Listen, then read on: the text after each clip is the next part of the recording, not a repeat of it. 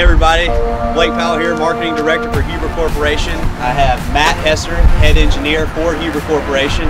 Today he's going to be talking to us about the patented Huber lock system and showing us how it operates. As Blake said, we're going to talk today a little bit about the patented Huber lock built here at Keith Huber. A few things about the details on the Huber lock. One is the safety aspect. All these cylinders that are on the Huber lock are built in-house at our Holmac facility.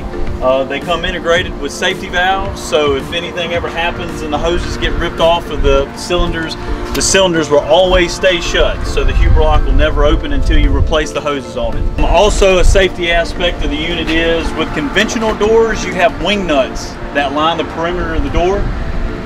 This, you don't have to have a man climb up on the platform and loosen or tighten up wing nuts, so you don't have a chance for somebody slipping and falling. Now we're going to look at the time aspect. With the safety, not having somebody up here, you don't have to spend the time that it takes to open the door as well. So with all that being said, we want to go through and show you the operation of the door. Now Blake's going to actuate the patented Huber lock over at the hydraulic station.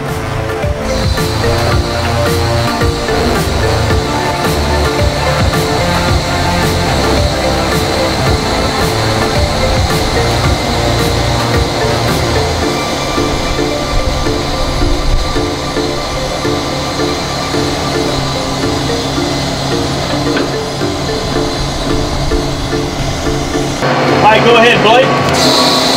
As you can see, we've demonstrated the operations of the Huber lock. One-man operation, so you don't have to have a guy standing back here to monitor the ring closing. And here in just a second, you'll see the double cam lock system.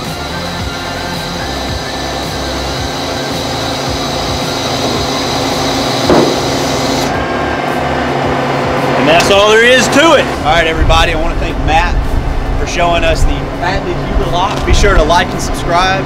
Comment below if you have any questions. More content coming to you soon.